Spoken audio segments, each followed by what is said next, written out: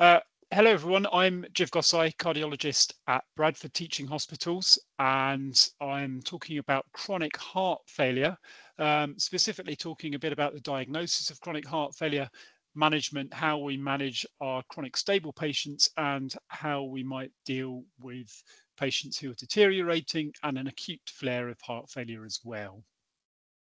So for disclosures, I have had speaker fees in the past from Medtronic, AstraZeneca, Novartis, Bayer, Travel and Hospitality, and I've organised educational events supported by a variety of companies. So today, my intention was to talk about what is chronic heart failure, how do we diagnose it, how do we manage the newly diagnosed patient, and what do we do for patients with a new diagnosis of heart failure. What do we do for the chronic stable heart failure patient, and how should we keep an eye on them and manage them? And how do we manage the patient who's decompensating or a patient with an acute exacerbation of heart failure, either previously known or not previously known? So I think it's important first to talk about what is heart failure. And the critical point here is that heart failure is a clinical syndrome evidenced by the inability of the heart to meet the needs of the body. So it's a mismatch of input and output from the heart specifically. It always causes circulatory failure, but it's important to remember two things. Firstly, not all circulatory failure is cardiogenic. You can have other conditions where the circulation is inadequate. An example of that might be anemia or severe sepsis, where the circulation is inadequate to meet the needs of the rest of the body at the time of whatever illness is going on. It's also important to say that heart failure is a clinical syndrome, so it is entirely possible to have dysfunction of the heart without causing a clinical syndrome of heart failure. And the management of those patients is slightly different to how we would manage someone with a clinical syndrome of heart failure. But when you go looking for heart failure, the first step, or when a patient presents with symptoms, the first thing to remember is it is a clinical syndrome, and that should frame everything that we do. And therefore, everything we do should be thinking about, does this patient have signs or symptoms consistent with a diagnosis of heart failure? It's important to say that it's common. And if we look at the PHE fingertips data, then in our region, Bradford and Airedale, there is approximately a 1% QOF prevalence of patients with heart failure in Bradford and Airedale.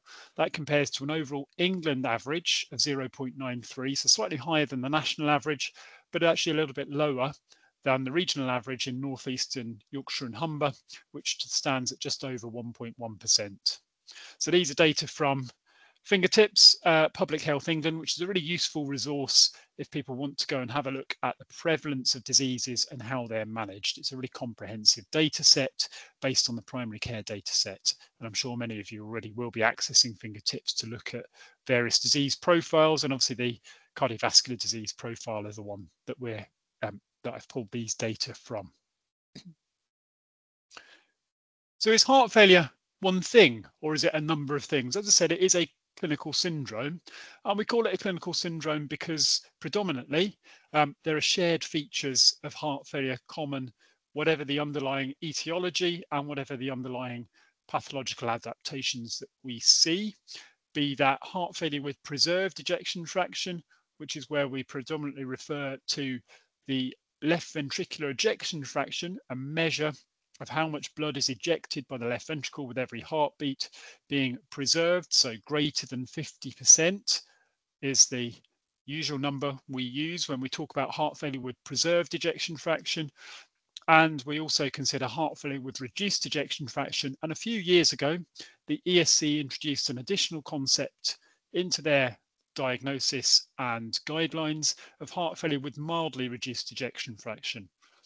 So we now typically apply three cutoffs. So we apply an ejection fraction of greater than 50% when we talk about heart failure with preserved ejection fraction, ejection fraction between 40 and 50% when we talk about mildly reduced, and below 40% when we talk about reduced ejection fraction. And it's important that we do subdivide it in that way because there are important implications both for how patients do and what their prognosis is, but also there's important implications in terms of what the treatment and what the evidence base for the treatment that we use. It's also worth mentioning at this point, there's a fourth subgroup, and that's heart failure with recovered ejection fraction. So those are patients who have previously had heart failure with reduced ejection fraction, and then usually because of therapy or because there's been an acute illness which has got better for another reason, apologies, then their ejection fraction actually recovers. And again, we handle those patients in a slightly different way. It's really important as well to understand what the underlying cause is. There are a number of causes of heart failure, which we'll discuss in a moment. And it is really important when we make a diagnosis of heart failure, not just to stop when we've identified the clinical syndrome and stratify by ejection fraction, but to understand what actually has caused it, because there are some causes which may be reversible. There are some causes which might have implication for treatments. There are some causes which might have implications for the patient's prognosis, driving, work and other activities. And also some of the causes of heart failure have significant implications for the wider family of the patient insofar as a number of causes have got a genetic link, and it's important to be aware of them. So when we talk about the causes of heart failure, we talk first about heart failure with reduced ejection fraction, and the commonest causes that we see are heart failure secondary to coronary artery disease, either patients who have had a known history of myocardial infarction, or perhaps patients who have got very severe coronary disease leading to a chronic ischemic syndrome. Hypertension is also an important cause. Diabetes, and there is evidence that diabetes in isolation can lead to a syndrome of heart failure, although more commonly we see diabetes and perhaps hypertension as being risk factors for the development of coronary artery disease. We talk about the group of conditions called the dilated cardiomyopathy, some of which can be genetic and some of which can be acquired, either secondary to toxins, medication, lifestyle factors. We talk also about valvular heart disease and any chronic arrhythmia, particularly those with atrial fibrillation or atrial flutter with a chronically uncontrolled ventricular response where the heart is tachycardic for an extended period of time. We also talk about infections and inflammation, so the group of conditions like myocarditis or inflammatory myocarditis. Peripartum cardiomyopathy is a special subgroup of heart failure that can appear either within the last trimester of pregnancy or within the first few months peripartum.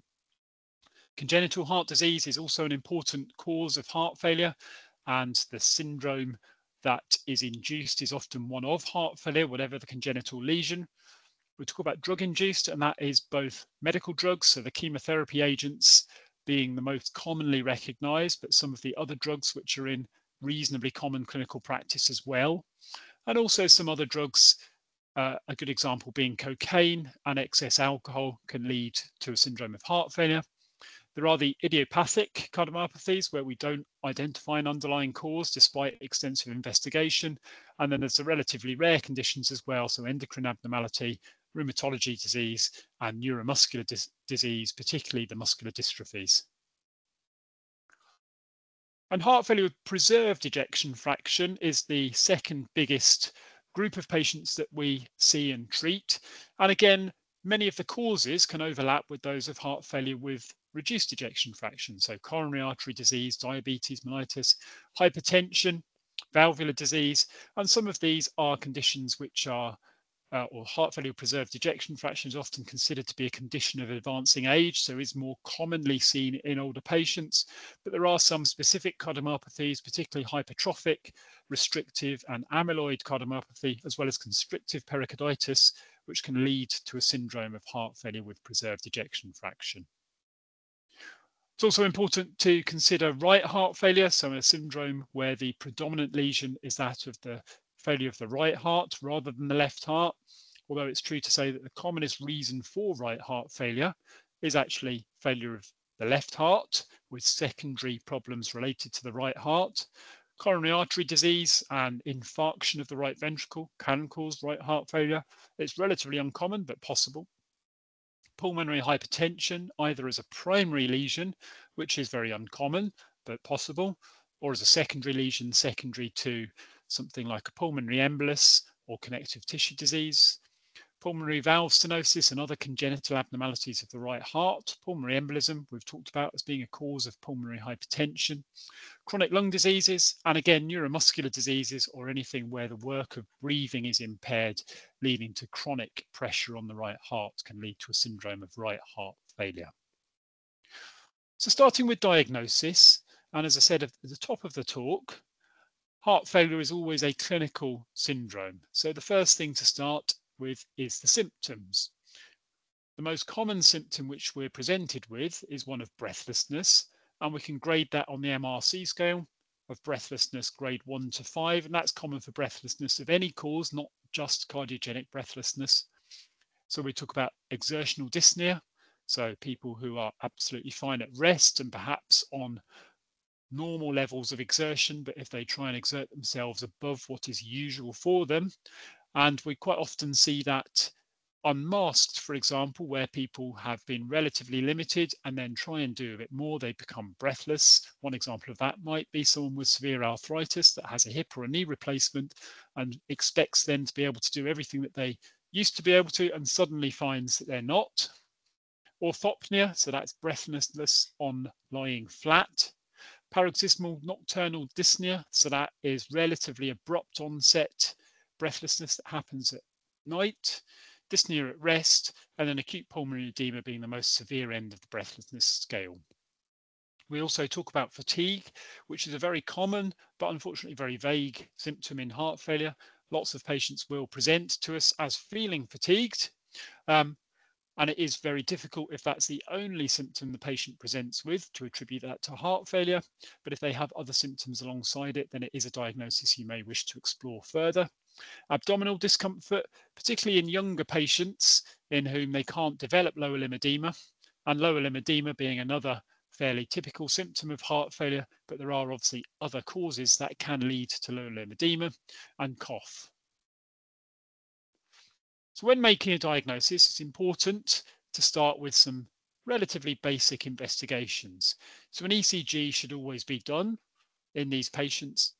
And typically, as a first-line investigation, specifically, we will go for an NT-proBNP. So this is a simple blood test measured alongside the patient's U's, and we know that it will rise in patients with heart failure.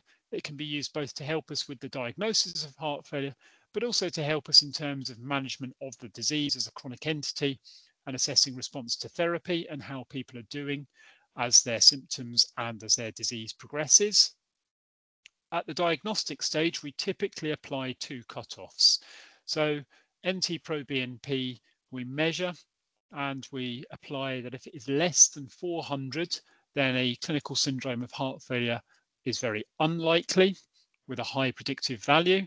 If it's between 400 and 2000, then there may be evidence, and you should look for other evidence to help make or exclude a diagnosis of heart failure.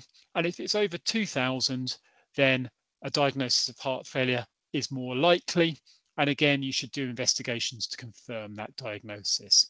It's important to note a few things with NT-proBNP. It should be interpreted in the context of the rest of the patient. So their age, their comorbidity, we know it will increase with age. There are a number of things which modify NT-proBNP, which I'll go on to speak to in a moment. It is important to interpret it alongside renal function and also a full blood count to look for evidence of anemia. But ultimately, if the NT-proBNP is elevated, then the next test which you will do will be an echocardiogram to tell us if there is any evidence of any structural abnormality associated either with heart failure with reduced ejection fraction or heart failure with preserved ejection fraction.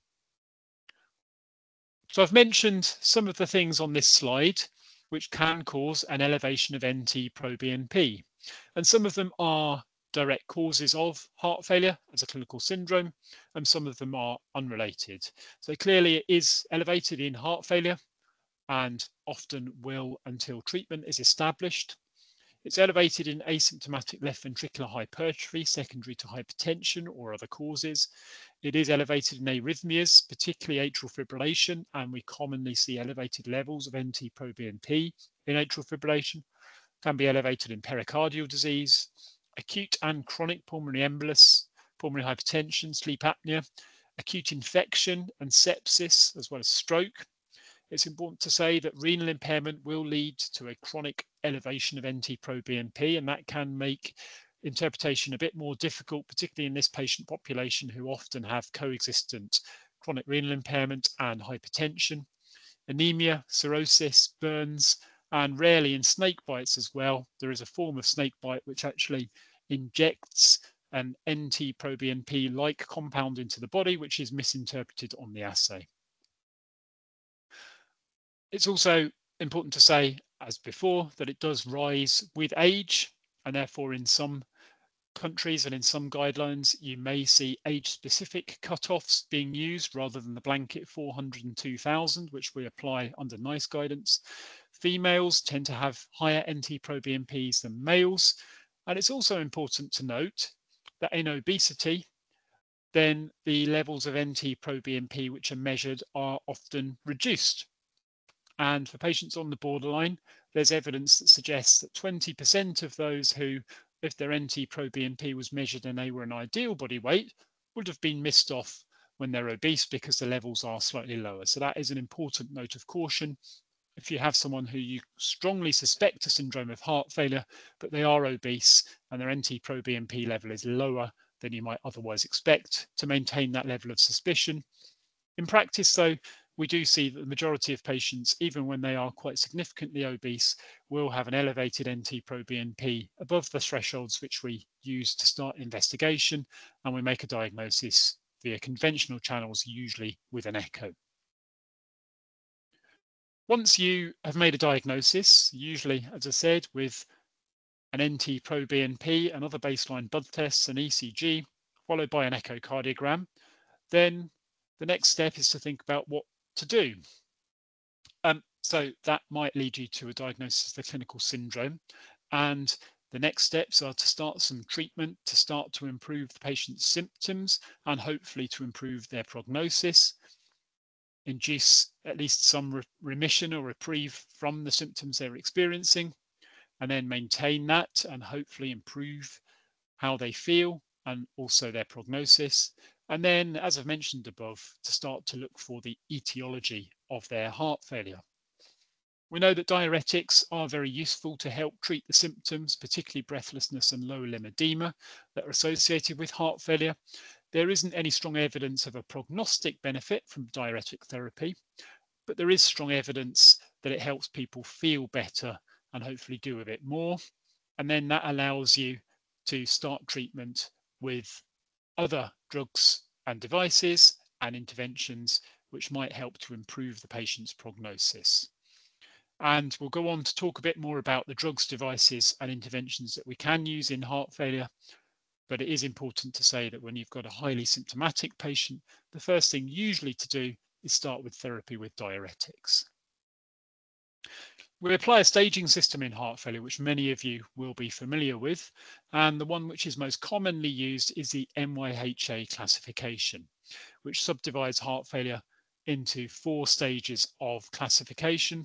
It's really important to say this isn't a stage in the conventional sense that patients can and frequently do start at a low or a moderate class and can get better, can get worse, or can stay the same. It's not inevitable that patients will start at stage 1 and then progress through the stages, although in the vast majority of patients, heart failure is a chronic and progressive illness. So we do see that the majority of patients will, over the longer term, progress. But patients can often be quite sick at the time of diagnosis and perhaps in NYHA class 3 or 4, have quite marked improvement as they improve and as they get treated, and perhaps go back to NYHA class 1 or 2 for a period of time, followed by decompensations. It's also important to say that the NYHA classification is quite subjective and really talks about breathlessness as being the cardinal symptom which we assess, NYHA class 1 being no limitation at ordinary activity, and obviously ordinary levels of activity will vary widely from patient to patient, all the way down to NYHA class 4, which is symptomatic at rest and highly symptomatic without doing anything i.e. usually able to lie in bed, and frequently in these patients hospitalized or housebound. So again, it's important to look for the etiology once you've made a diagnosis. And a key factor, really key factor, is the history in looking for a diagnosis. So do they have any history of chest pain or coronary risk factors that would prompt you to look for coronary artery disease, which overall is the commonest cause of heart failure that we see? Do they have any other medical comorbidities or drug use that might be a clue to the etiology, particularly things like recent treatment for cancer, hypertension, diabetes, chronic renal impairment, connective tissue disorders? It's also really important to take a detailed family history, and that goes beyond just asking patients, have you got any family history of heart trouble, but explore particularly patients' first-degree relatives, ask if the patient's parents and any siblings and children are still alive, if they have any diagnoses, and also if they know of anyone within the family that's had a sudden or unexplained death, or had a death attributed to something like a heart attack or heart failure at a young age without obvious explanation. Based on the findings by history, you then may want to go on and think about further investigation. So to look for evidence of coronary disease, you may wish to think about doing a CT scan or some form of perfusion imaging to look at the vascular supply to the heart. You may wish to think about an MRI scan. So an MRI is a more detailed scan that allows us a more detailed look at the myocardium itself, and in cases where echo imaging is limited, may give us additional information. But it is important to say that MRI isn't simply a better echo. It gives us a different data set to what echo does, and therefore there are examples and times when echo is a more appropriate and superior imaging technique. There are times when MRI gives us more information and more detailed diagnostic information. The majority of patients now, although not all, with implanted cardiac devices, pacemakers and defibrillators will have MRI conditional systems, and most of them will be able to undergo an MRI. But it is important to say that the actual metal hardware inside the heart can mean that the image quality that you get around where that metalwork is reduced. And there are still some patients who won't have MRI conditional pacing or defibrillation systems and won't be able to undergo an MRI.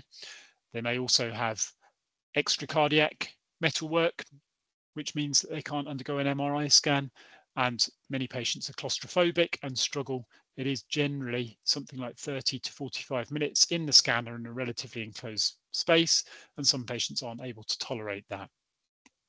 Particularly if you think right heart failure may be part of the syndrome that you're seeing, then some sort of thoracic imaging and perhaps lung function testing can be important.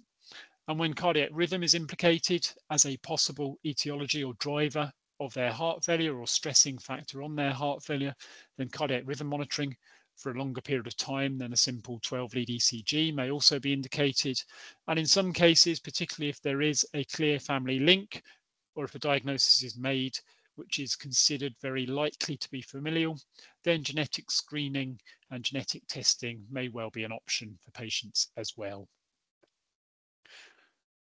And then we have the treatment for heart failure. So starting out with treatment, then diuretics do remain the cornerstone. There isn't a set starting dose, and that has to be made really based on your judgment when you see the patient. Furosemide and bumetanide are the most commonly started drugs, and for diuretic naive patients, you may wish to consider something along the lines of furosemide 40 milligrams twice a day, and the equivalent to that is bumetanide 1 milligram twice a day. Bumetanide is a slightly smaller molecule and therefore may show some slightly better absorption in patients, particularly those who have got excessive fluid overload, and therefore may work slightly more effectively. And clearly it's important to monitor patients' electrolytes and renal function when you initiate diuretics. In many cases, you'll often see an improvement in kidney function as you get people's circulating volume back closer to their ideal, but it can be the case that you will see significant electrolyte or renal abnormalities. If there is atrial fibrillation or another arrhythmia with a fast ventricular response, it's important to think about slowing it down. And the first line would usually be a beta blocker, although digoxin and in some limited cases amiodarone might be considered. The patient may have very rapidly worsening symptoms or be very severely unwell or acute comorbidity or a failure to respond to outpatient ambulatory measures. And in those cases, you may need to consider hospitalization for these patients, hopefully to get things looking better and to a point where they can be discharged for ambulatory therapy and continued management. And fortunately, very rarely, but cardiogenic shock is the extreme end of the acute heart failure scale. And despite advances in therapy, the prognosis for cardiogenic shock, particularly outside of the setting of an acute myocardial infarction, does unfortunately remain very poor.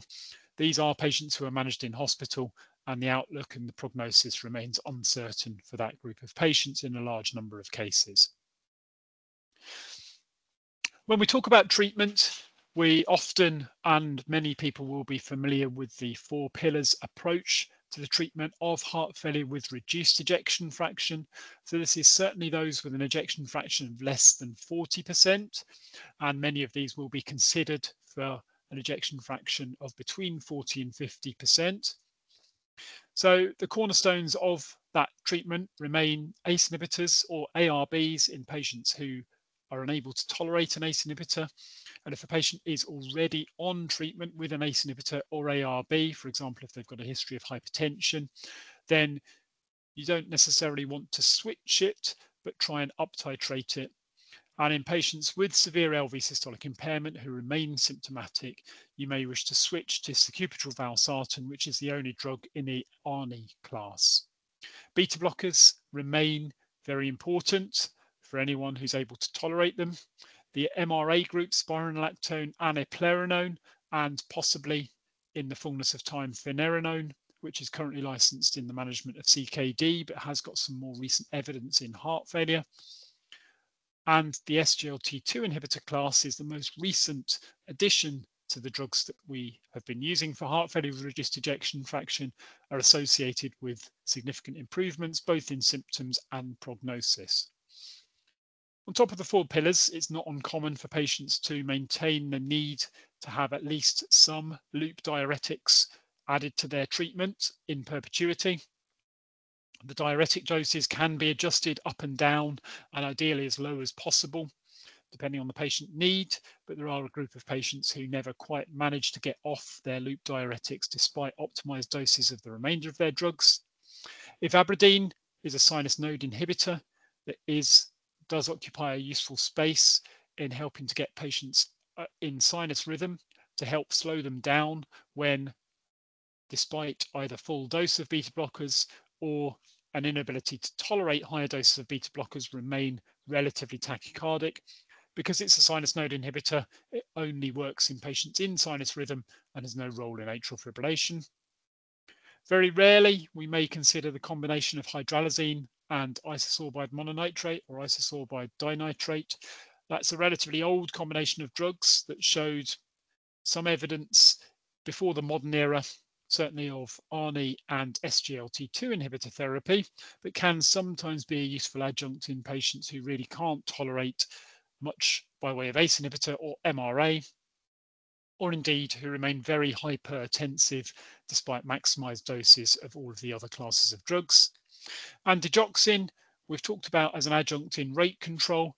I've put it in here to discuss that some people still consider digoxin for its use primarily in heart failure, even in sinus rhythm, as a very weakly positive inotropic agent, and it can be tried, but there's very limited data that tell us that it has much of a difference or makes much of a difference in terms of prognosis.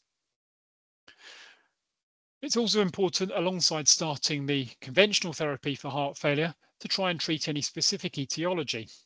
If there is evidence of coronary disease, then optimization of medical therapy, and if there is significant coronary disease, then ordinarily patients will be treated with a statin, and in many cases aspirin or other antiplatelet therapy as well.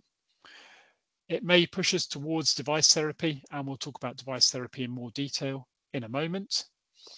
If there are symptoms of angina, you may wish to consider revascularization to try and help with the symptoms of angina, but several big research trials have shown us that revascularization when there is heart failure and significant coronary disease is not associated with an improvement in prognosis when there is no symptoms of angina, and does not help us improve prognosis purely from a heart failure point of view. If there's hypertension, then clearly it's important that hypertension is aggressively and well controlled.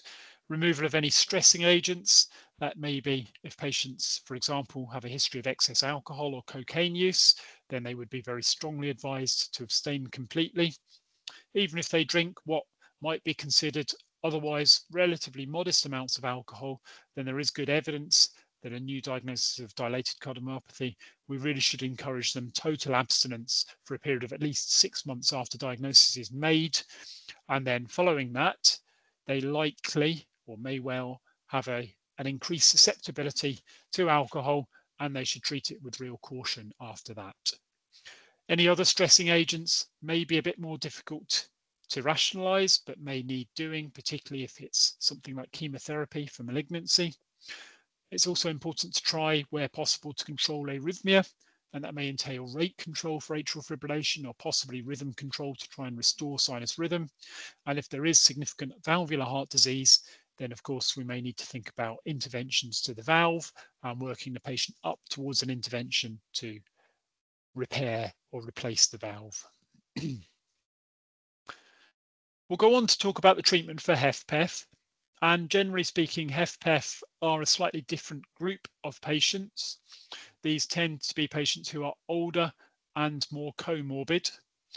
Of all the drugs that have been tried for HFpEF, there are no drugs which are proven to prolong life. However, there are drugs which have demonstrated some improvement in the symptom management of HFpEF, and we'll go on to talk about those. It is important to try and treat the underlying cause or causes, and that's particularly true when there's hypertension or poorly controlled diabetes. Because they are an older and more comorbid group of patients, it's really important to manage that comorbidity and try and improve their comorbidity as much as possible. Diet, exercise, and weight management play a really important role actually in the treatment of both HFrEF and HFpEF, but I've mentioned it here because often they do lead to significant symptomatic improvements in these patients and improved functional status.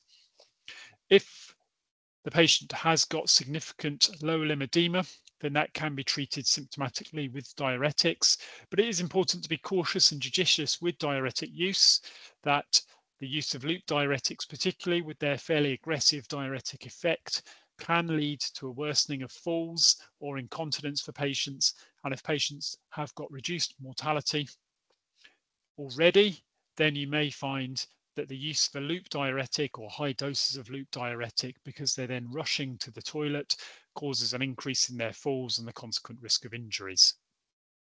The SGLT2 inhibitor class of drugs we've talked about for HFrEF.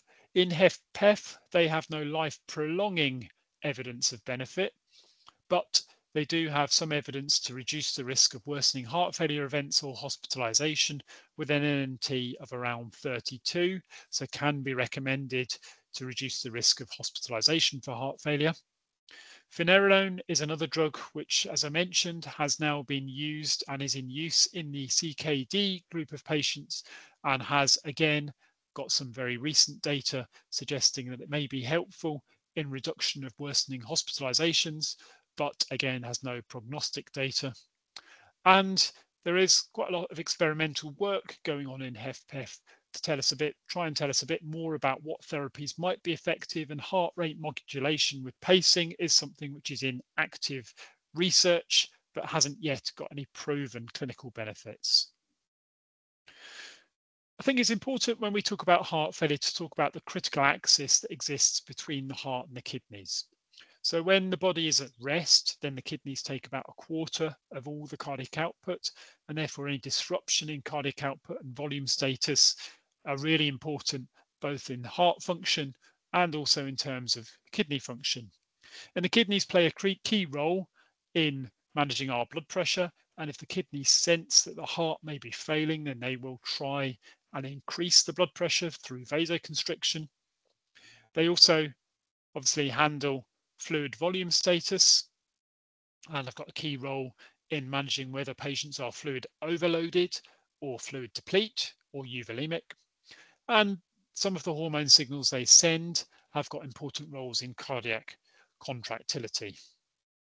Most of the key heart failure drugs that we use will have some impact on renal function, and commonly, particularly for the ACE inhibitor, MRA and SGLT2 inhibitor group, as well as diuretics, what we'll see is a short-term dip or a short-term increase in urea and creatinine when we commence the drugs. But actually, if you look at the longer-term data, so everyone's renal function beyond the age of 40 will gradually worsen.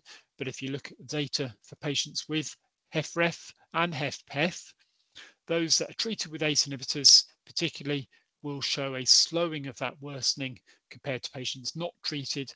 So although in the first instance they will cause a short-term dip in kidney function, I would encourage you, as long as that's not too severe, to persevere with therapy, and often then you'll see some improvement, and in the longer term, hopefully, the kidneys will worsen at a slower rate compared to what they would have previously done.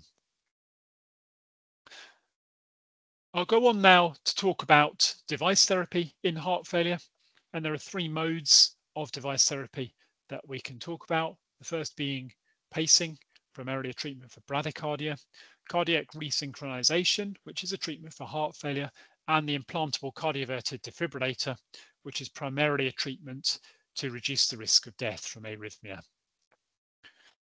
So bradycardia pacing is primarily a device for the correction of bradyarrhythmias, or perhaps control of tachycardia, where conventional measures, drugs to control tachycardia, cause bradycardia. They are relatively straightforward and simple devices with a 1 to 2% risk of major complication at the time of implant or through the lifetime of the device. Battery operated devices that usually in most cases offer somewhere between 6 and 10 years worth of battery and can be implanted on both the left or the right hand side depending on patient preference. And there are a relatively small group of patients who can have a leadless pacemaker, which is contained entirely within the heart. The big downside to bradycardia pacing in most cases is it does run the risk of induction of dysynchrony and therefore worsening of left ventricular contraction. Although there are moves to implant more pacemakers which stimulate the heart's conduction system directly, which may have a lower risk of precipitating that. When we talk about heart failure, however, we're more often talking about cardiac resynchronization therapy. Cardiac resynchronization is a form of pacing therapy, which is to try and reverse electrical dyssynchrony. So in left bundle branch block particularly, electrical activation within the left ventricle is delayed, and therefore the left ventricle doesn't contract as effectively as it would ordinarily do if they didn't have the left bundle branch block. And cardiac resynchronization is an attempt to pace simultaneously on both the septal and the lateral wall of the left ventricle and correct this dyssynchrony and therefore improve pumping function of the left ventricle. And in around 2/3 of patients implanted, if the right patients are chosen, we will see an improvement in cardiac function with cardiac resynchronization. In around 1/3, we will see no improvement, but hopefully we will see a slower rate of worsening than we ordinarily would have done. And the key indications for cardiac resynchronization are left bundle branch block, which has by far the strongest evidence for CRT. And we know the longer the patient's QRS, the more likely they are to get benefit, particularly when they have severe left ventricular systolic impairment. And we know that patients with a non-ischemic etiology for their heart failure and women do better than men compared to patients with an ischemic etiology or men. Apologies. It's important to say that cardiac resynchronization can be combined with an implantable defibrillator.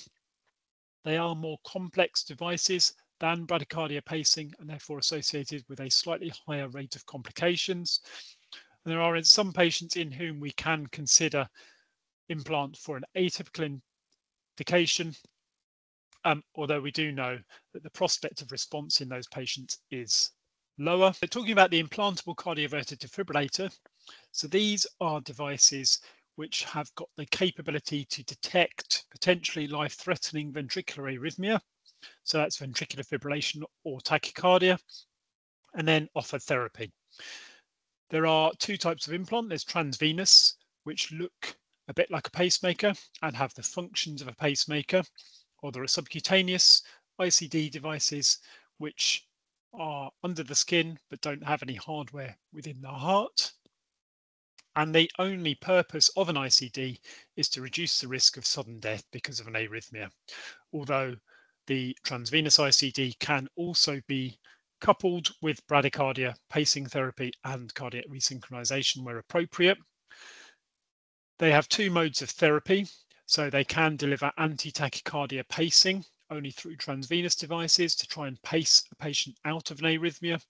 And if that fails, or for subcutaneous devices, they can offer a shock, so a powerful electric shock to try and terminate the arrhythmia and restore sinus rhythm or whatever the patient's rhythm was before.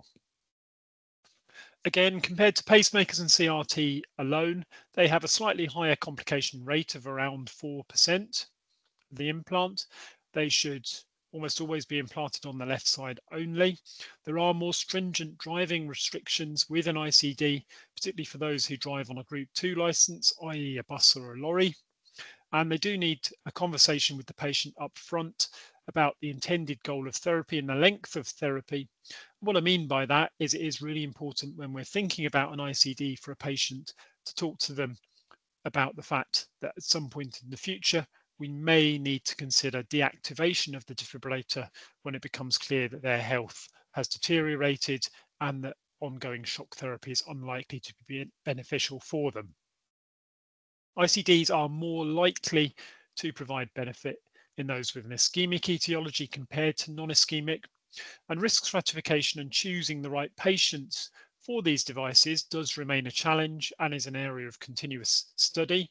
That's particularly true for when we talk about the primary prevention, i.e. those patients who've never had a cardiac arrest. It's a bit more straightforward if a patient has had a cardiac arrest in the past, and the vast majority of those should be offered an ICD unless there's another contraindication. But the primary prevention group, i.e. those that have never had a cardiac arrest, are a bit more challenging to risk stratify who should be considered for implant. Go on to talk a bit more about deterioration of heart failure and how to manage it. And it's important these patients have a careful assessment to try and identify why they've deteriorated and how to improve matters. So it could be that they have a concurrent acute illness, often an infection of some description, perhaps a new arrhythmia. We know that lots of patients in heart failure who are in sinus rhythm that then develop atrial fibrillation often decompensate rapidly when they do so. Hypertension and hypertensive crises are important. Worsening renal function.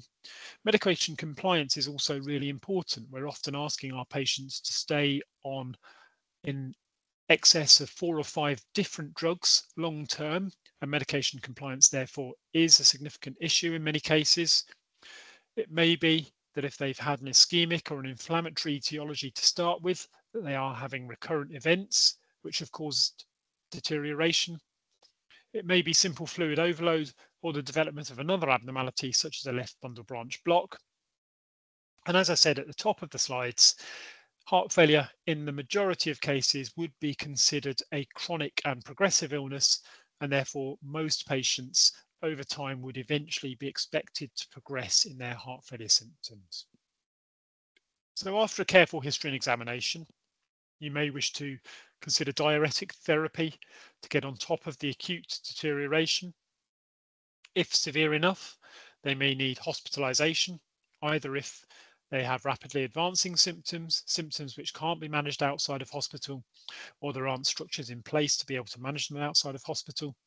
You may wish to enlist the help of heart failure specialist nurses to help get them stabilized again and re-optimize therapy, particularly for patients who've had heart failure for a long time and newer therapies have been introduced which the patients weren't on.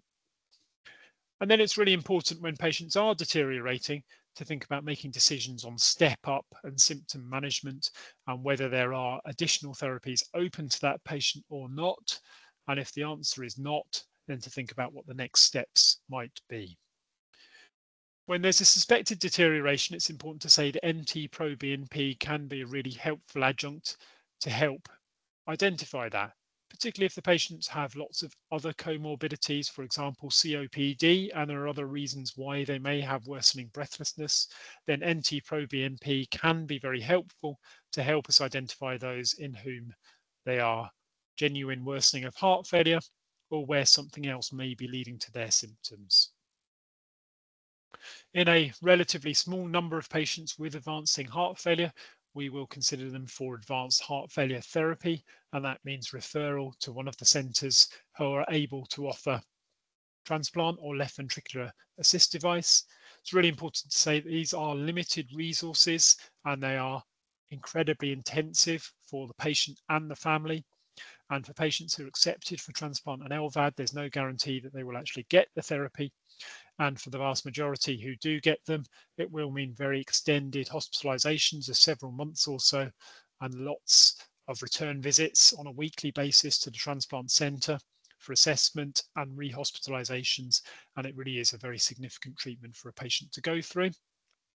In those in whom we are thinking about it, then we'll consider workup. We may do a cardiopulmonary exercise test, which is a special exercise test that tells us a bit more about cardiac function. We might recheck their NT-proBNP. We may get some statistical evidence on their survival using a heart failure survival score.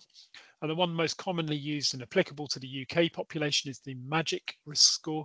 That's MAGIC with 2 Gs. We might consider additional tests such as right heart catheterization and further imaging as well to determine whether someone might be suitable. I've not listed all of the indications and contraindications, but some of the common ones which is important to consider. The guidelines talk about aged over 75, but in practice, the data in the older patients who receive transplants or LVADs are very poor. And for the majority, it would be unusual for a patient to be considered aged over 65 for transplant or LVAD.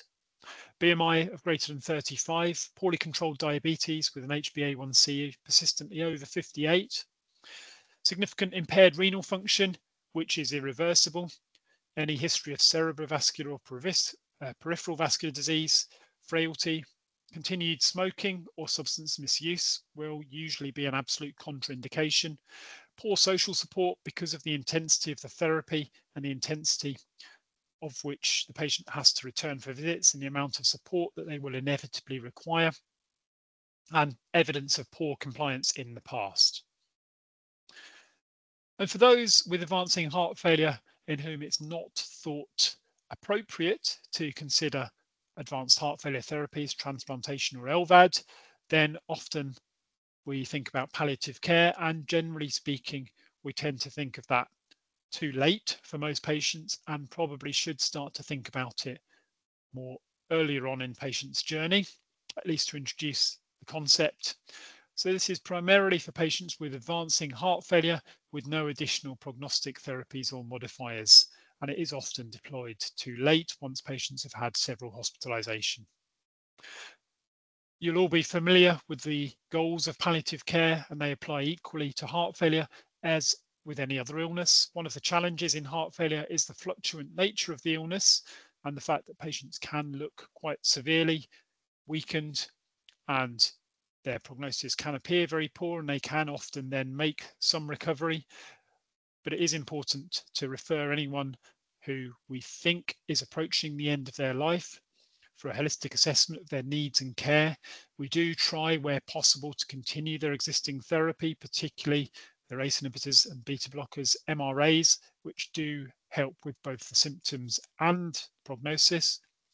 And it's also important to have discussions around resuscitation attempts with the patient, a more wider respect discussion around what they might want to have and changes perhaps in their living situation as their capability to climb stairs or get out and about changes. And as part of that discussion, then if they do have an ICD implanted, it's important to start to bring up the topic of when it's appropriate to deactivate therapies, because what we don't want is patients with an ICD in situ who it's clear that they're dying and having several shocks in the last moments of their life, which are painful and distressing and ultimately don't change the outcome.